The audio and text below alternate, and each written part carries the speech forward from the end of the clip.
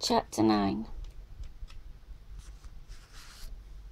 In the enormous whale belly of steel and stone, carved out to form the long enduring old opera house, Rick Deckard found an echoing, noisy, slightly miscontrived rehearsal taking place. As he entered, he recognized the music. Mozart's The Magic Flute. The first act in its final scenes. The Moor's slaves, in other words, the chorus, had taken up their song a bar too soon, and this had nullified the simple rhythm of the magic bells. What a pleasure! He loved the magic flute. He seated himself in a dress circle seat. No one appeared to notice him, and made himself comfortable. Now Papageno and his fantastic pelt of bird feathers had joined Pamina to sing words which always brought tears to Rick's eyes, when and if he happened to think about it. Könnte jeder brave Mann solche Glöckchen finden, seine Feinde würden dann ohne Mühe schwinden. Well, Rick thought, in real life no such magic bells exist that make your enemy effortlessly disappear. Too bad. And Mozart, not long after writing the magic flute, had died in his 30s of kidney disease, and had been buried in an unmarked pauper's grave.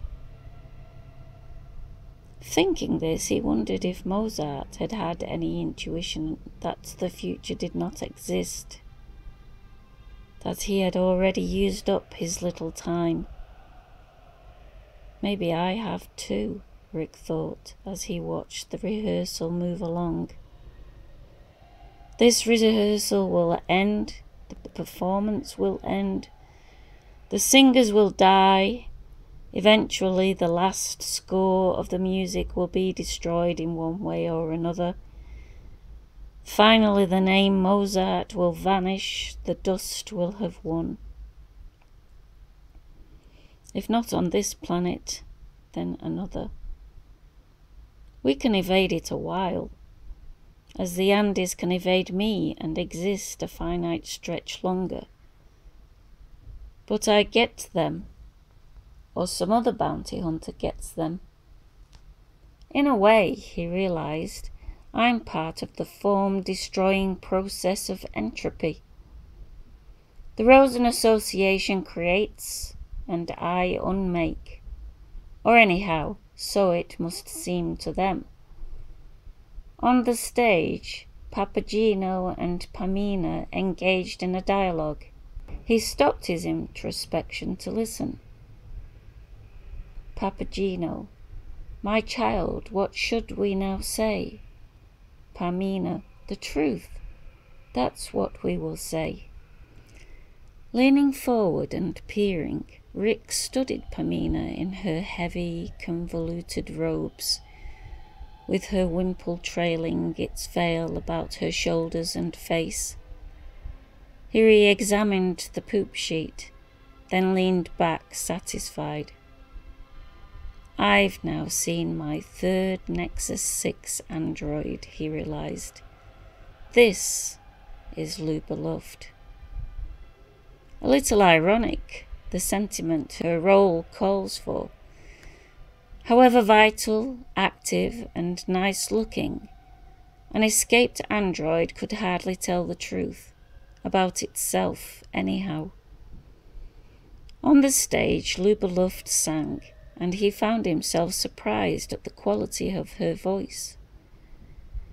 It rated with that of the best, even that of notables in his collection of historic tapes. The Rosen Association built her well, he had to admit. And again he perceived himself subspecie aeternitatis. the form destroyer called forth by what he heard and saw here. Perhaps the better she functions, the better a singer she is, the more I am needed. If the androids had remained substandard, like the ancient Q40s made by Derain Associates, there would be no problem and no need of my skill. I wonder when I should do it, he asked himself. As soon as possible, probably. At the end of the rehearsal, when she goes to her dressing room. At the end of the act, the rehearsal ended temporarily. It would resume, the conductor said in English, French and German, in an hour and a half. The conductor then departed. The musicians left their instruments and also left. Getting to his feet, Rick made his way backstage to the dressing rooms. He followed the tail end of the cast, taking his time and thinking. It's better this way, getting it immediately over with. I'll spend as short a time talking to her and testing her as possible. As soon as I'm sure, but technically he could not be sure until after the test. Maybe Dave guessed wrong on her, he conjectured. I hope so, but he doubted it. Already, instinctively, his professional sense had responded.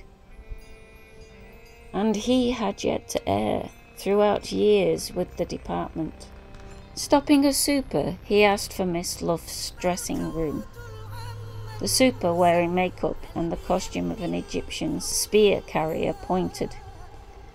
Rick arrived at the indicated door, saw an ink-written note tacked to it reading Miss Luft, private, and knocked.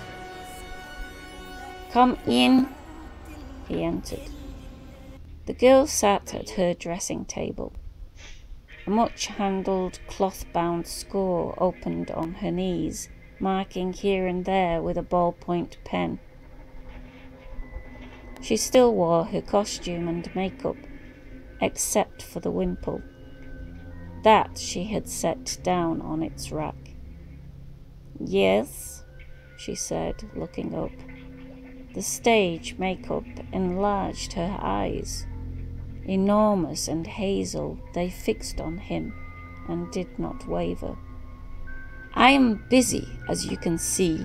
Her English contained no remnant of an accent. Rick said, You compare favourably to Schwarzkopf.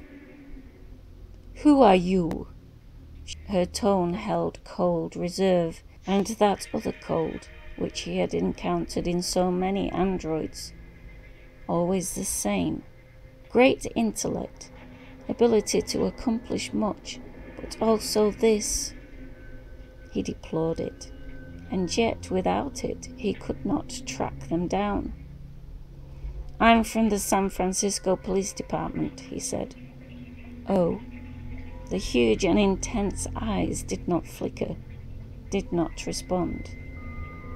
What are you here about? Her tone oddly seemed gracious. Seating himself in a nearby chair, he unzipped his briefcase. I have been sent here to administer a standard personality profile test to you. It won't take more than a few minutes. Is it necessary? She gestured toward the big cloth-bound score. I have a good deal I must do. Now she had begun to look apprehensive. It's necessary. He got out the Voight Kampf instruments, began setting them up. An IQ test. No, empathy. I'll have to put on my glasses. She reached to open a drawer of her dressing table. You can mark the score without your glasses. You can take this test.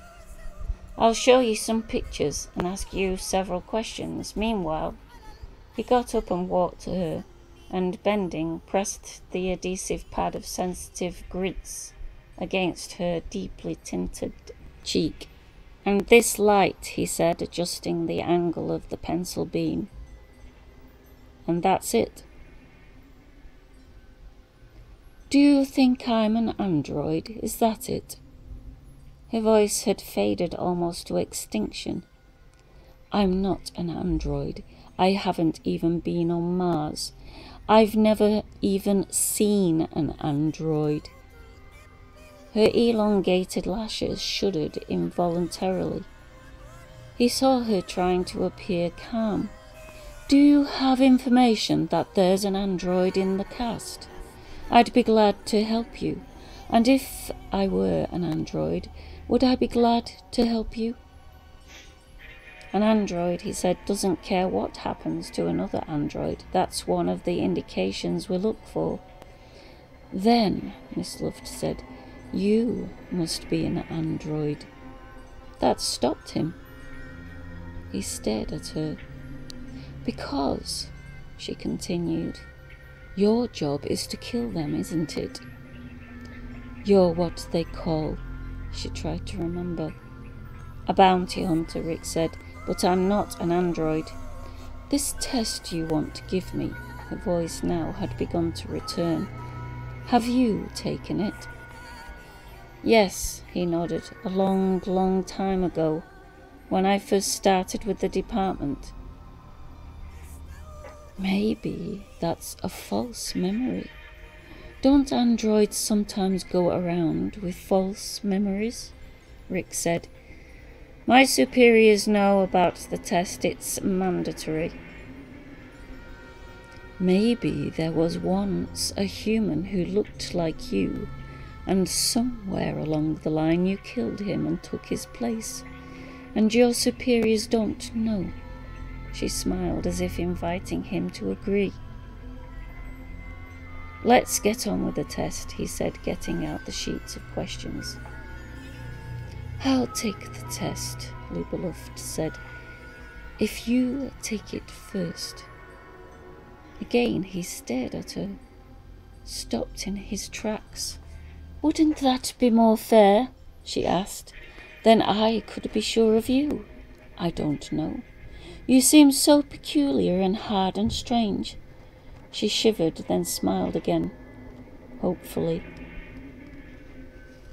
"You wouldn't be able to administer the Voight-Kampf test. It takes considerable experience. Now please listen carefully. These questions will deal with social situations which you might find yourself in.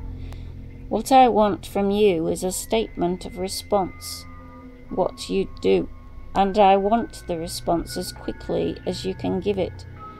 One of the factors I'll record is the time lag, if any." He selected his initial question. "You're sitting watching TV, and suddenly you discover a wasp crawling on your wrist." He checked with his watch, counting the seconds, and checked too with the twin dials. "What's a wasp?" Luba Luft asked. "A stinging bug that flies." "Oh, how strange." Her immense eyes widened with childlike acceptance, as if he had revealed the cardinal mystery of creation. "Do they still exist? I've never seen one."